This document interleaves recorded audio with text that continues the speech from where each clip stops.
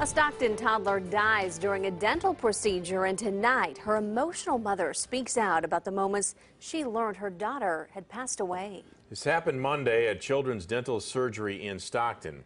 CBS 13's Angela Greenwood joins us now. She has more tonight from that grieving mother who still has a whole lot of questions, I can just imagine. Yeah, and Sam and Adrian, unfortunately, there aren't many answers tonight. The mother says her 3-year-old daughter was healthy, a normal little girl, and she never thought for a second she'd be in danger at a dental center. But then she saw that ambulance pull up.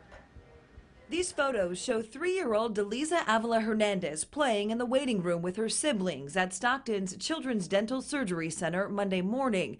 Moments later, the little girl went in for a dental procedure, but never came out. The last moments, Araceli Avila would see her daughter again. When I was in the waiting room, I saw the ambulance. I stood up to see, and I thought to myself, they are here for a child, but never thought it was my child.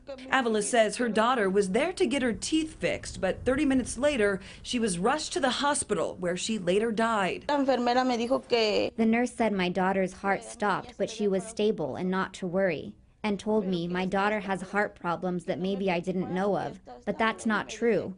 My daughter was very healthy.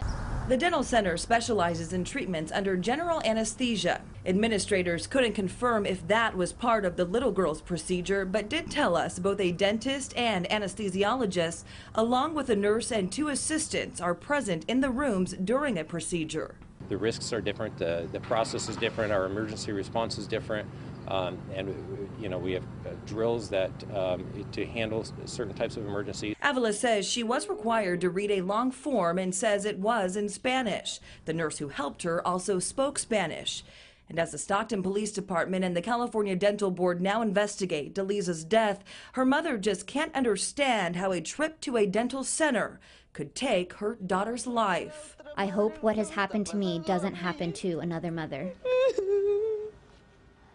Just so sad. The little girl, we are told, will be laid to rest next week. In the meantime, tomorrow, her friends and family plan to protest outside that dental surgery center at 9 a.m. asking for justice. Well, you're right. As you just stated off the top here, there are a lot of questions about what happened in that place. Oh, yeah. My Something goodness. doesn't add up. No. It's sad, and it makes you angry, too. We'll likely be hearing a lot more about this, I'm sure. Angela, thanks. So what happened in Stockton is something that we actually have seen before.